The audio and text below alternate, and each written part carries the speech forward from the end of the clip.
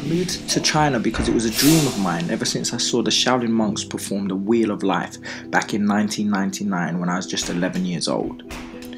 I left school at 16 and shortly after I found myself living at the Shaolin Temple in China, deep in the Songshan Mountains.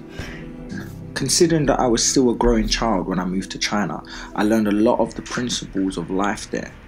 One of the most important things that I learned was that the hard way is always the best option to take. People often try to take shortcuts, the easy way, but in reality, the easy way always ends up harder. But when you choose the hard way, you'll find that eventually life becomes easier.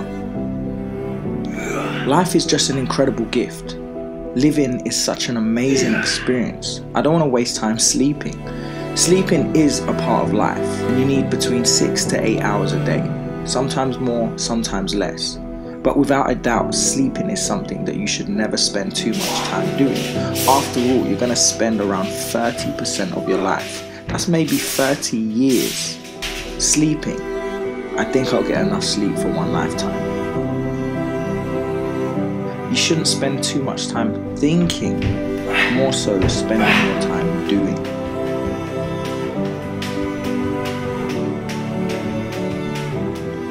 Yin and Yang has a very close relationship to Shaolin Kung Fu.